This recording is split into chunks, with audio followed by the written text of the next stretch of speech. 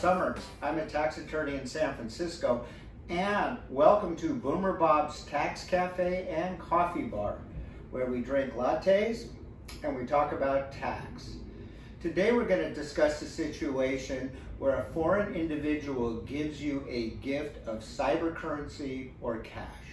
Well, first, the good news. The transaction is tax-free. You pay no tax upon receipt of the gift. The not so good news is there's a variety of reporting requirements and disclosures you must make. So let's go through an example.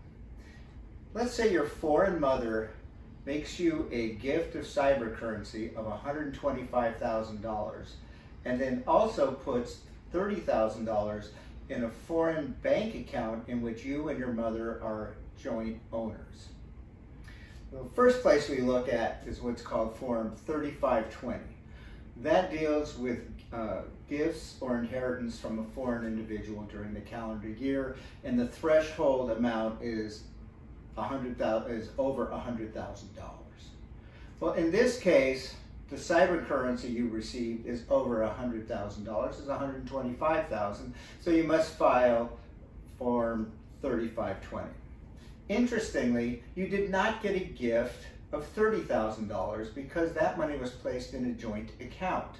It only becomes a gift when you withdraw the money. What about IRS? What about 1040s? Well, now there's a disclosure requirement on Form 1040 at the top of the first page in which IRS asks, did you have any transactions during the year involving virtual assets? And you have to answer yes or no.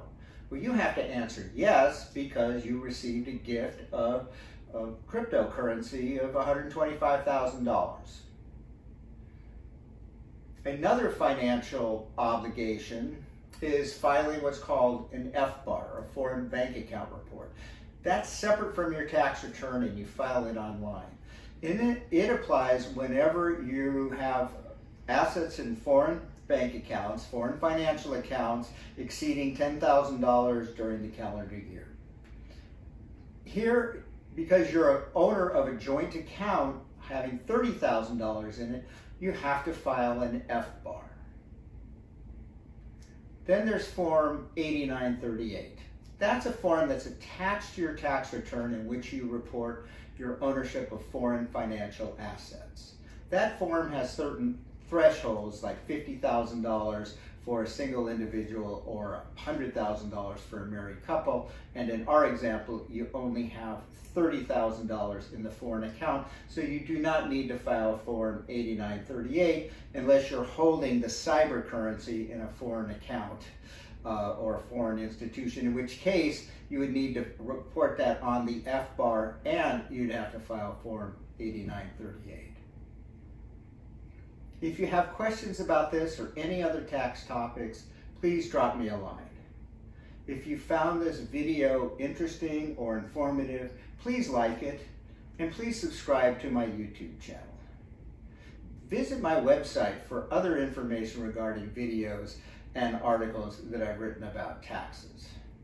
Until next time, this is Bob Summers from Boomer Bob's Tax Cafe and Coffee Bar, hoping you'll join me for my next topic.